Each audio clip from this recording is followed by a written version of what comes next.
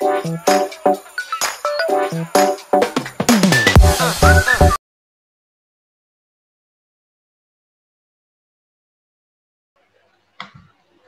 takes care of question 9.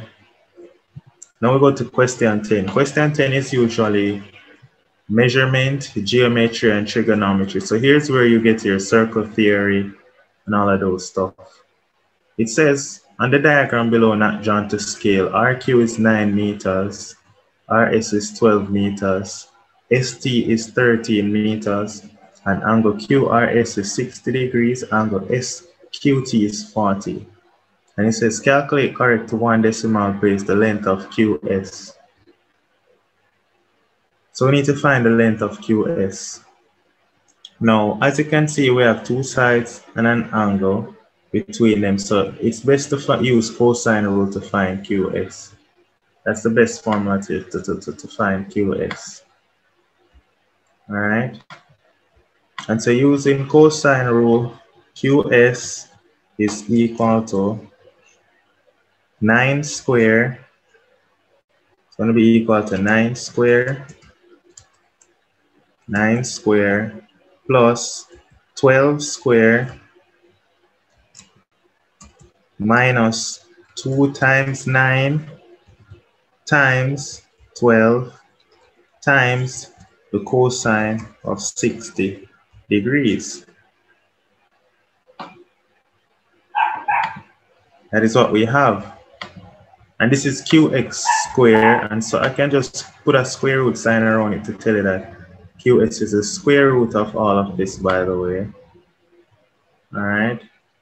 So when you work out all of that,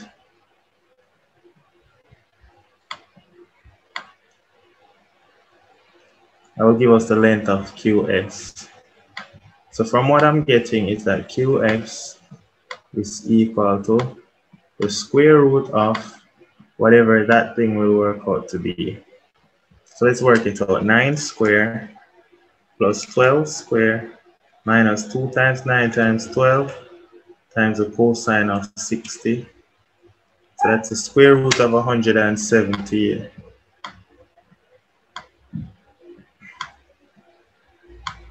And so QS is equal to square root 117. That's 10.8.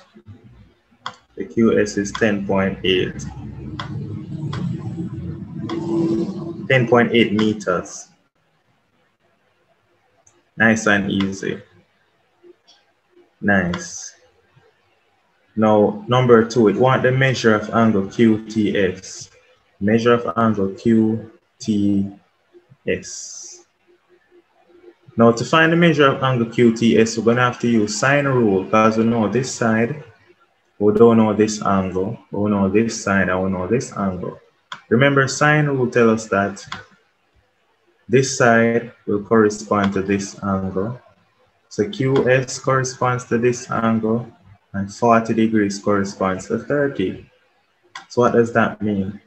That is telling us then that the sine of 40 divided by 13 is going to be equal to the sine of QTS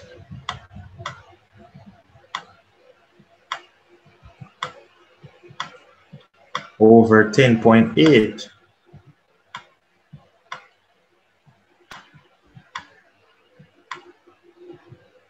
And so this is what we're going to use to find angle QTS. So transposing, we're going to get that this angle QTS is sine inverse of, this is going to be 10.8 sine 30 over 13. So that's when I transpose for angle QTS. So it's 10.8 sine 40 over 13.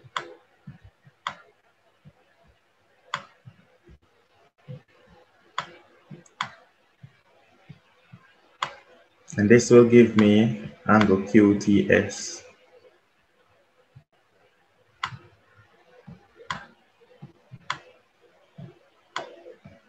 So just go ahead and put that in the calculator. All right, so 10.8 sine 40, 10.8 sine 40, divide that by 13, and then take sine inverse of that answer, and I'm getting 32.3 degrees. So I get 32.3 degrees.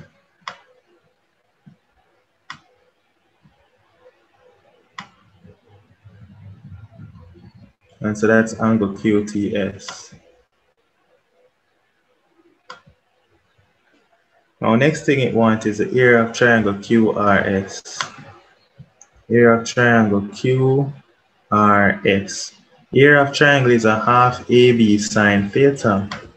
That's the area of a triangle. So there's no real issue to that question. You just need to say, well, area of triangle, we know that this formula is a half AB sine theta.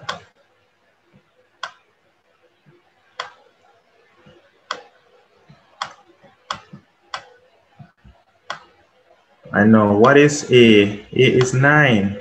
What is B? B is 12. What is theta? 60 degrees. So it's a half of 9 times 12 times the sine of 60 degrees. That is going to give us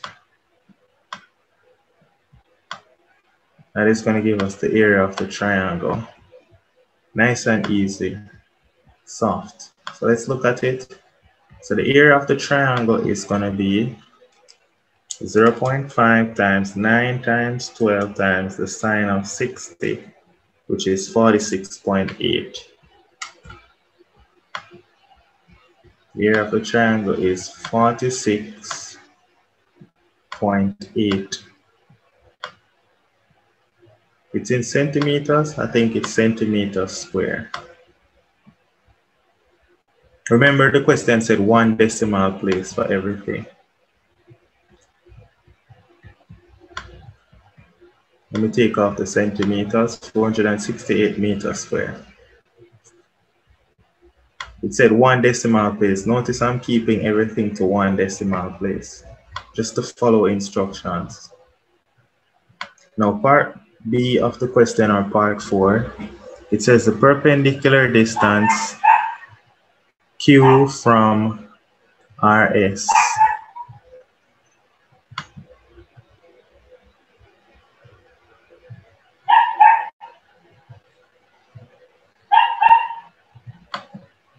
So you pretty much want this the perpendicular distance Q from RS, perpendicular mean 90, making an angle of 90.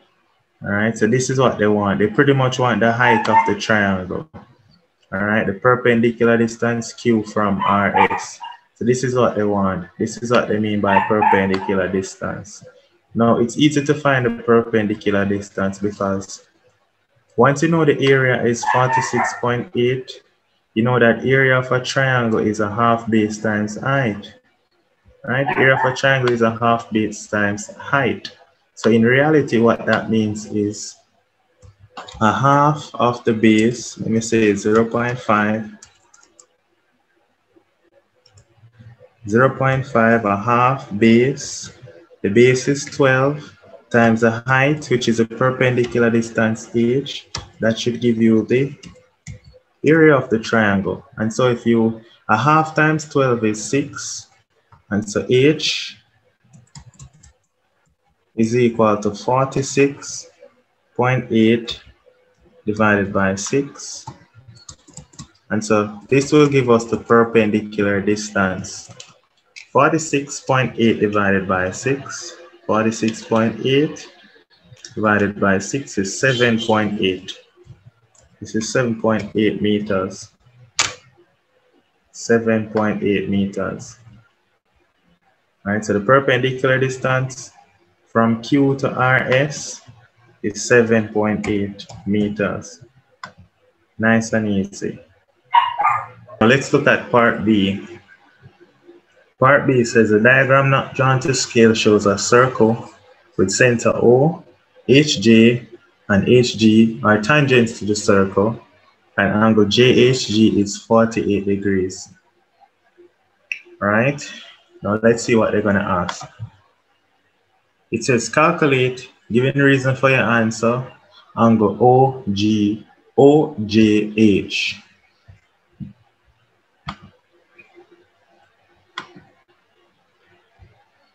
Angle OJH.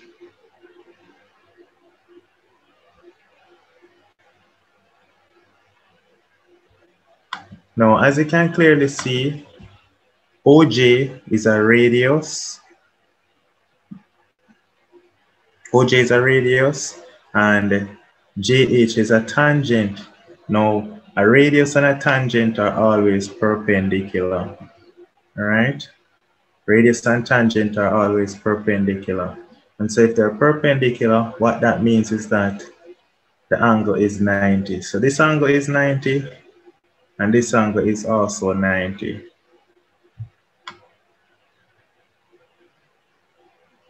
That angle is also 90. All right? So what that means then is angle OJH is equal to 90 degrees. Why is it 90? Angles between a tangent and the radius is 90. All right, because the radius and the tangent are perpendicular to each other.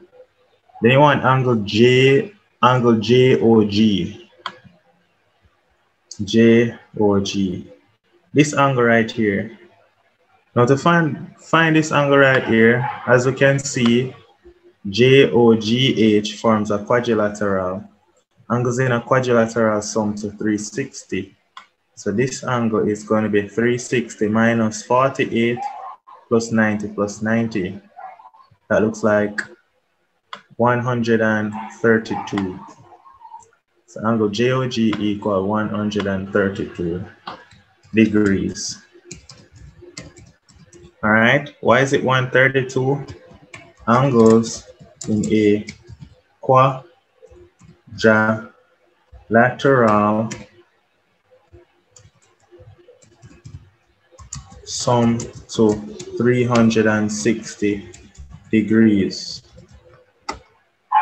And so angle JOG is equal to 360 minus, of course, 360 minus the 90 plus the 90 plus the 48.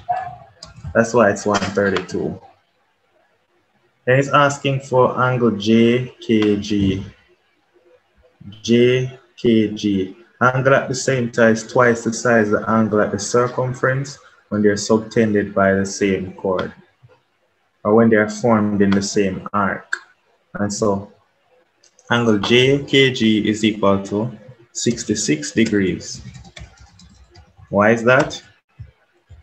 Angle at the center is twice the size the angle at the circumference. Nice and easy. Then it want angle JLG. Angle JLG. Okay. Opposite angles in a cyclic quadrilateral sum to 180. As I can see, JKGL forms a cyclic quad. And so if this is 66, and this is 180 minus 66. All right, and 180 minus 66 is 114. So angle JLG equal 114 degrees. And that is because opposite angles in a cyclic quadrilateral sum to 180 degrees. Nice and easy. Soft.